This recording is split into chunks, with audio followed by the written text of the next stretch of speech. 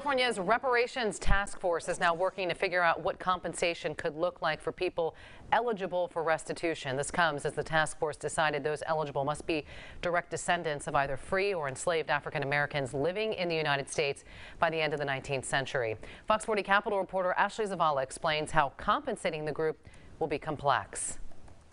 It does sound that we've kind of arrived at something that is at least the beginning of a workable model. California's Reparations Task Force met again Wednesday, guiding a group of economists figuring out how eligible Black Californians can be compensated for harms rooted in slavery. The task force was created to study the effects of slavery and decide what reparations should be. The group officially decided this week restitution will go to direct descendants of either free Blacks or enslaved African Americans living in the United States by the end of the 19th century. But that's just the starting point. How exactly will we capture these qualitative elements associated with emotional harm and distress from a system that has been so extractive and so damaging? For compensation, the group agreed to use what economists called a state-specific harms model. It would determine what specific harms the state should pay for, including unjust property taking, housing discrimination, unwarranted police violence, and labor discrimination, to name a few. It seems as if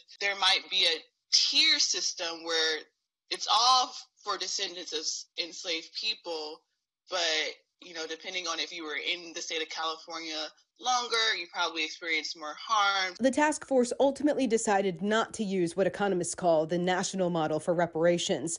That model calculates an amount due to those eligible and divides that number among the group. Economists urged against using this, noting that if compensation meant addressing the wealth gap between Black and white Americans, each eligible person could be owed more than $300,000. That would cost the state about $670 billion, money California does not have. This year's entire state budget is estimated to be less than half of that. But with the model the group is moving forward with, the group faces questions it will have to answer, including setting eligible timelines for the harm and who exactly qualifies as a California resident. And I think the more information we get, the complexity of this becomes truly difficult. The task force is expected to have a plan delivered to lawmakers by next summer. In Sacramento, Ashley Zavala, Fox 40 News.